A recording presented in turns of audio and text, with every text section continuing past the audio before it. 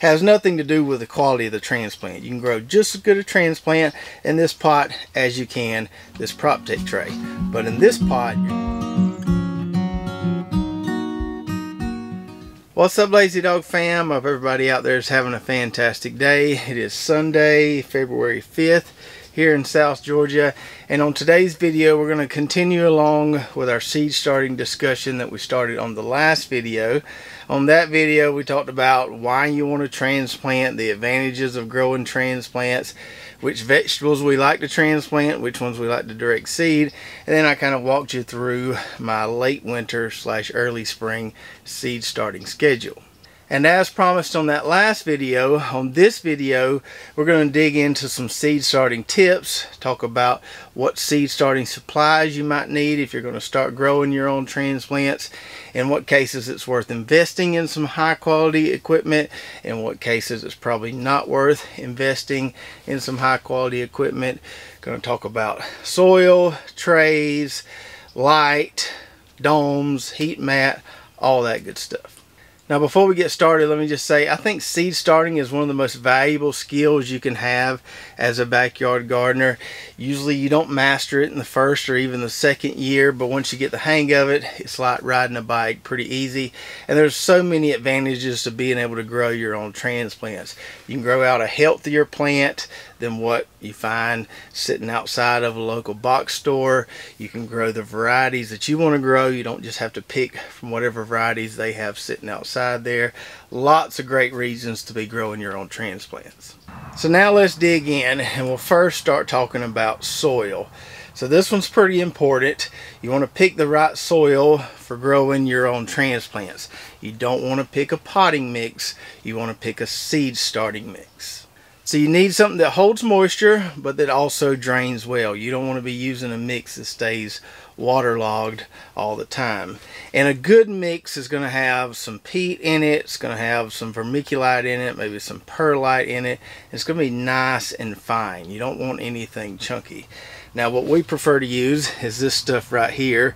So this is Pro Mix BX, and it's pretty fine, works really well for us, has a lot of perlite in it. It holds water well, but it also drains well. Another brand I've used in the past that I really like is the Sunshine No. 4 mix. I'll use either one of those just depending on what I can get my hands on. Lately I've been able to get the big bales of Pro Mix BX locally for about 35 bucks, and that's a pretty good deal. That usually lasts me at least a season or so. Now you wouldn't want to use something like this. So this is a mix I get from a local supplier, and this is what we use for stepping up our fig trees. So we step up our fig trees from 2-inch pots into those 9-inch tall pots that we use to ship our fig trees. This particular mix has compost, sand, I think a little peat in it, and pine bark. As you can see there, it's kind of chunky. You don't want to use anything chunky like this for starting seeds, because the little roots on that plant will have a hard time forming a solid root ball around all this chunky stuff. You need something really fine. Now this mix works great for stepping up our fig trees. It would work great for container gardening. You'd probably even use this in raised beds, but I won't use it for seed starting. So lately all we've been using is the Pro Mix BX for our seed starting. You can see it in these cells right here that haven't been planted. And then on top of these cells where we planted those tomato seeds in the last video, we have the perlite here. So instead of covering our seeds with more Pro Mix BX, which you can do, nothing wrong with that, we like to cover ours with perlite. Just gives us a little more drainage, a little more aeration on top of those seeds. And on that last video I mentioned you could use perlite or vermiculite, whatever you have, for topping your seeds like we do. Now in between that video and this video we had somebody comment, it was either on our Facebook or Instagram page, and kind of highlighted the differences between using vermiculite for topping and perlite for topping like we do. Now obviously you can't believe everything you read on the internet, but this person seemed like they knew what they were talking about. So what they said was that vermiculite as a topping does a really good job of holding moisture. So vermiculite works better as a topping if you're bottom watering. On the contrary, perlite tends to keep things a little drier up top, and perlite works great if you water from the top. That's what we do, so perlite works great for us. Now the other option, as opposed to buying seed starting mix, would be making your own. There's a lot of people out there that make their own seed starting mix. They've got a custom recipe they like, and that's what they do. I've never made my own just because I haven't found it to be cost effective to make my own. If I can go get a big bale of Pro Mix for 35 bucks, the time it's going to take me to mix up my own mix and find a way to store it, as opposed to it being in that nice convenient bag that the Pro Mix comes in, it's just not worth the time and effort to me. That $35 bale, like I said, lasts me at least a whole season. So for me, I'm better off just going and buying a bag of Pro Mix. If you can't get Pro Mix that cheap where you are, you got to order it online for $100 or so. That's usually how much it costs on Amazon. Then it may be worth making your own seed starting mix, playing around with the different components. I just like to go buy a bale locally, and then I'm ready to go. Now that we've covered soil, let's talk about the trays or the containers you should use to start your seeds in. Now, whereas the soil you use is extremely important, the trays you use isn't that important. You can use a lot of different things, but I will tell you the advantages to using the stuff we use. So a lot of people will start their seeds in something as simple as a Dixie cup or a plastic cup that they just rinse and reuse. You can use old pots like this that you've saved from a nursery where you bought some plants in the past.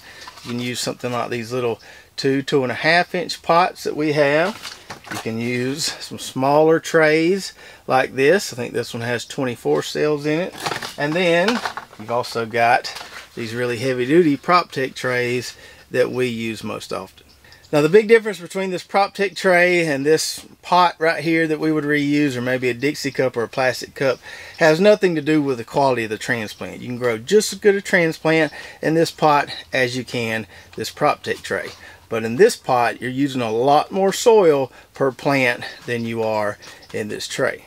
So if we compare apples to apples here, planting a seed in one of these cells in this PropTech tray versus planting a seed in this pot here, we're probably going to use 5 to 6 times the amount of seed starting mix with this pot as we would use in one cell of this PropTech tray. And one common misconception out there is that you got to transplant with a bigger plant. These little tiny transplants that come out of these trays almost always hit the ground running just fine. You don't need a huge transplant. The one exception to that is those heirloom indeterminate tomatoes I told you about on the last video. I do like a bigger transplant for those because I like to plant them about a foot deep. But for everything else we grow, coming right out of these PropTech trays, you'll do just fine. You don't need a huge root ball when you're going into the ground. And one more advantage to this over this has to do with variable germination. So probably not every seed we plant in this tray here later is going to germinate. But if a seed doesn't germinate, we haven't lost much seed starting mix there. And you don't want to really reuse this seed starting mix. You want to start, with fresh, sterile seed starting mix each time. If we plant a seed in here and it doesn't germinate, we've wasted a lot more seed starting mix than we have in here. Now, if you insist on planting a bigger transplant, I think the easy solution is start them in something like this and then step them up to a larger pot. That way you're not wasting a lot of seed starting mix on seeds that don't germinate. And one more final advantage to this versus this would be space. With this little 13 by 26 footprint here, I can grow 160 something plants.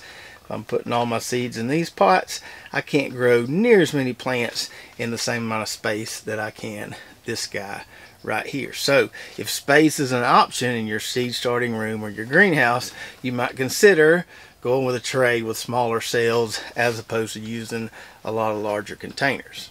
Now, if you're new to seed starting, I would just say be resourceful. Use what you got, whether it be old pots, Dixie cups, whatever.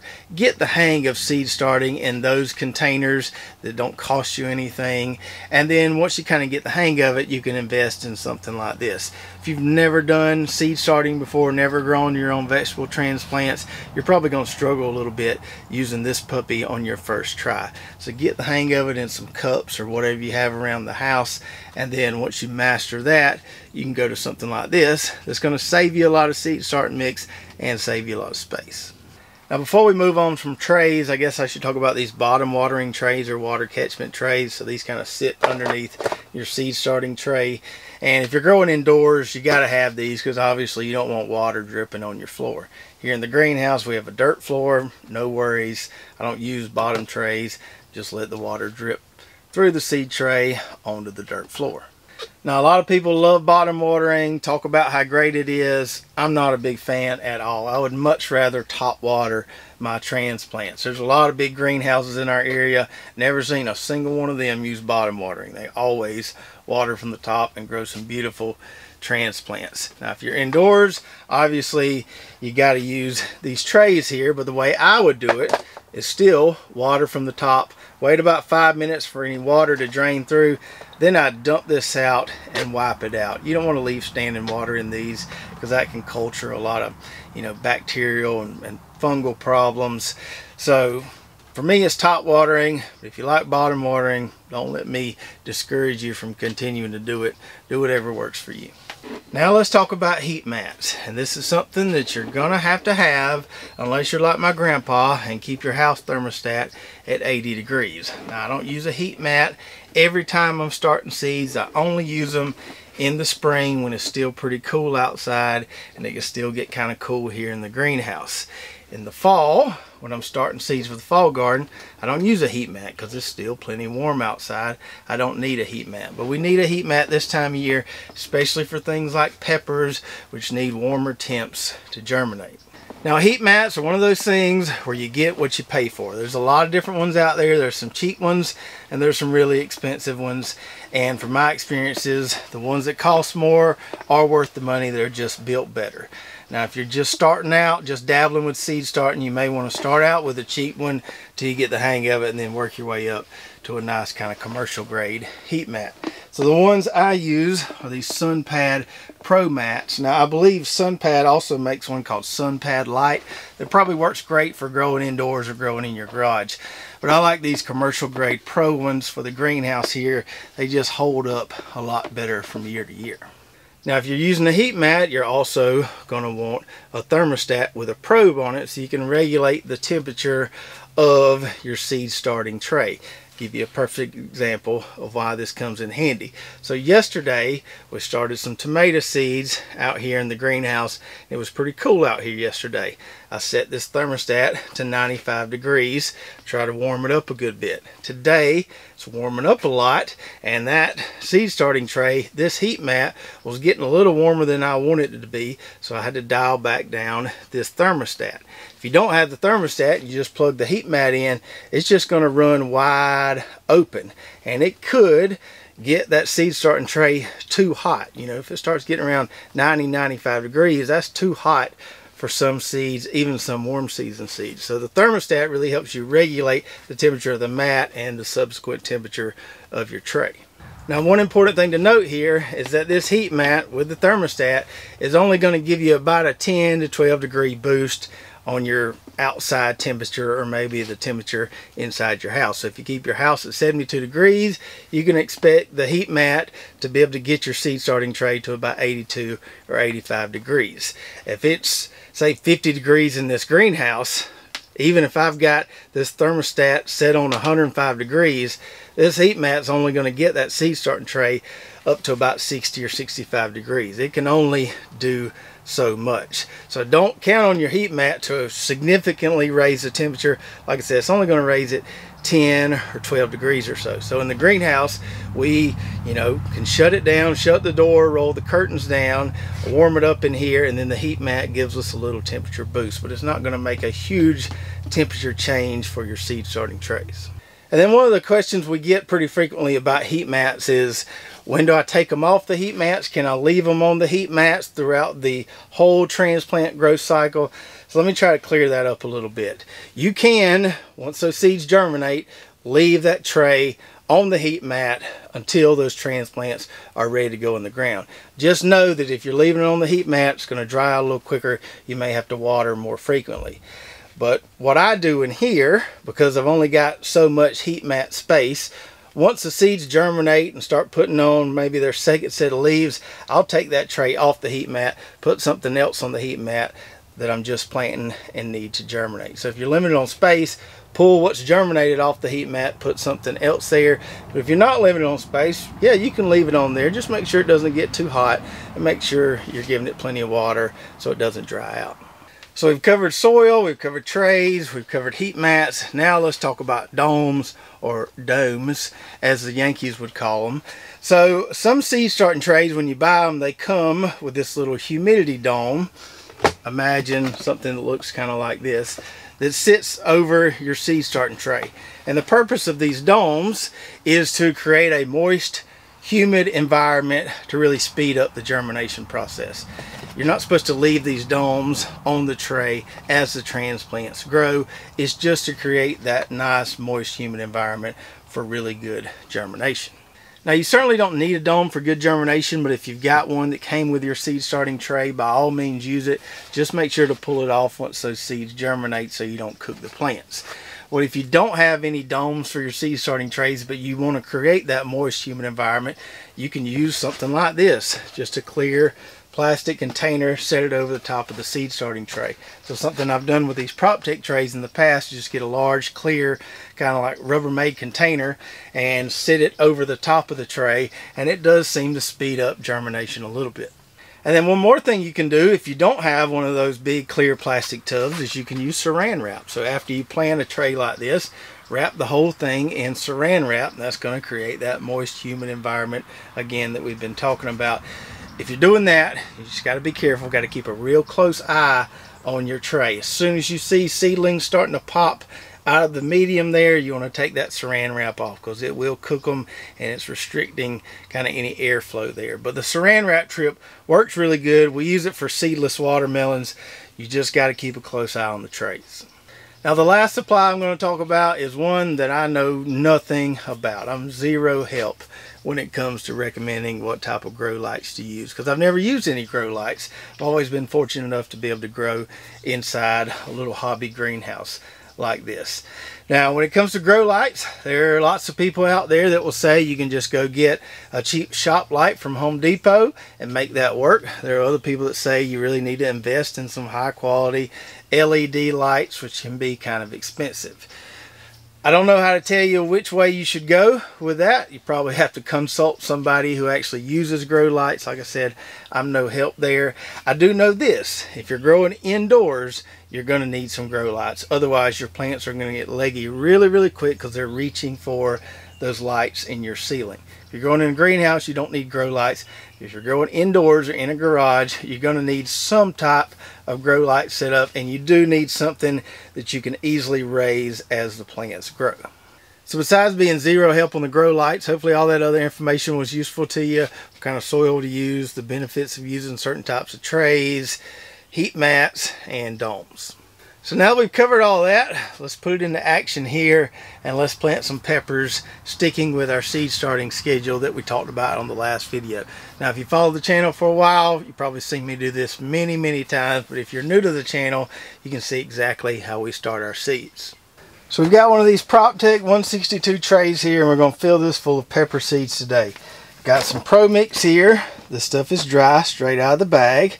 Now, some people will do is they will put this in a big tub and pre-moisten it before putting it in the trays. If you're doing this indoors, you probably want to do that because some of this will fall through the tray there as we fill it. So if you don't want to make a huge mess, you can pre-moisten it in a big tub, then pack it into the cells. For me here in the greenhouse where I've got a dirt floor, that's just an unnecessary step for me. So we're just going to try not to make too big of a mess here, or try not to spill too much of it.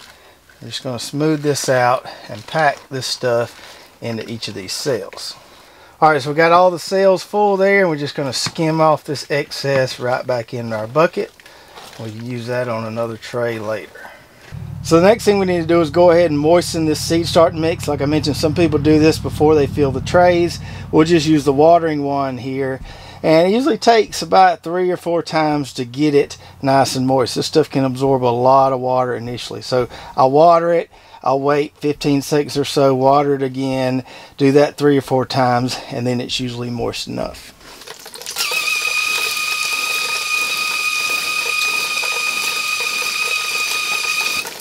Alright, so after about 3 or 4 splashes with the watering wand, we've got this stuff sufficiently moistened, and you can kind of tell just by pressing down with your finger whether it's moist all the way through there. And that's what you want. You don't want it to be dry at the bottom and moist here at the top. You want it to be moist all the way through the cell there. If you push down on it and you still see some really kind of dry, powdery seed starting mix, it means you need to add some more water. So the next thing we need to do is make some little dibbles or depressions in each of these cells here to hold our seeds. And there's a reason I like to do that. Now, what you could do, I guess, is not fill these cells up all the way and just drop your seed in there, cover them up, not worry about kind of making a dibble or depression in each cell. But I like to do this because it allows me to get my seed in the center of each cell. That means my transplant is usually going to grow up in the center of each cell, and it makes it a lot easier to pull the transplants out of here. So that's why I like to put a little depression here, not very deep, just deep enough where that seed will stay in the center of each cell.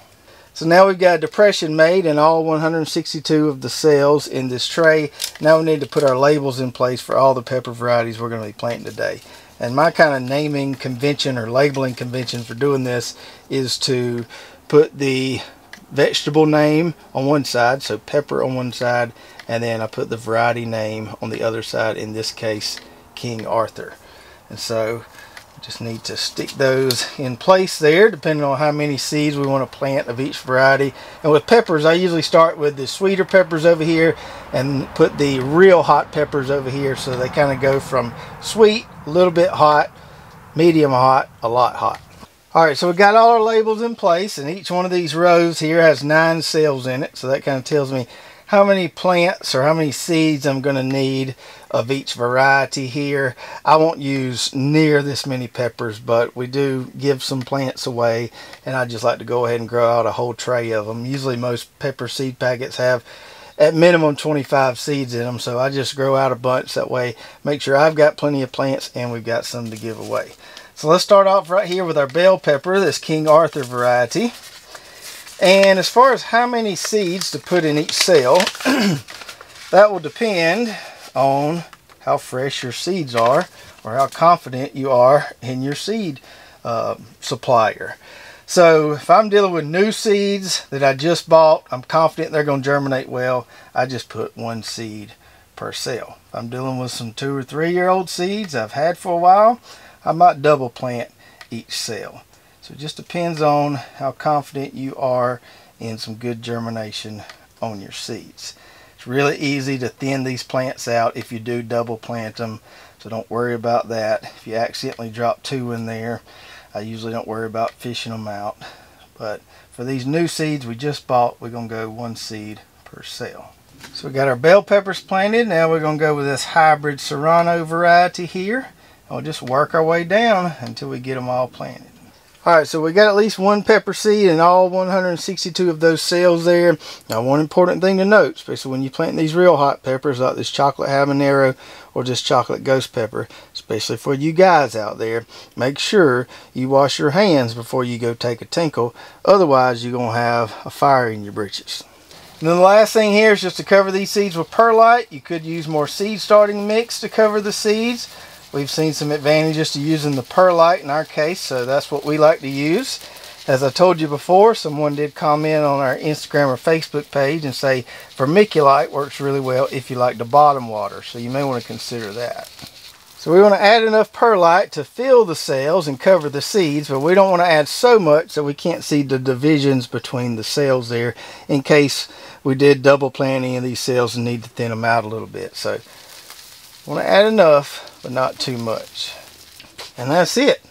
All we do now, water this in, water it every day, and let this heat mat keep it nice and warm, and just wait on these peppers to germinate. Some of these, like these really hot peppers, probably going to take 2 or 3 weeks. Some of these bell peppers here, they might start popping in about 5 or 6 days.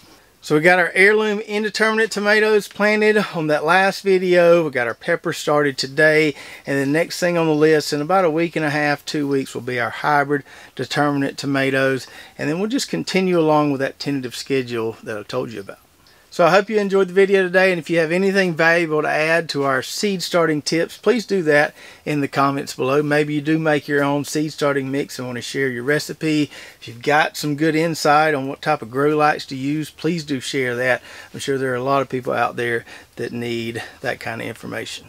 And as always, you can find links to our affiliate partners in the description below. We've got some coupon codes for some of those companies so you can take advantage of those discounts. Don't forget to go check out our website, lazydogfarm.com, where we do have a few seeds available there. We've got our fig trees for sale, garden blog, recipes, all kind of good stuff over there. If you did enjoy the video, be sure to subscribe, hit that notification button, like, and share, and we'll see you next time right here at Lazy Dog Farm.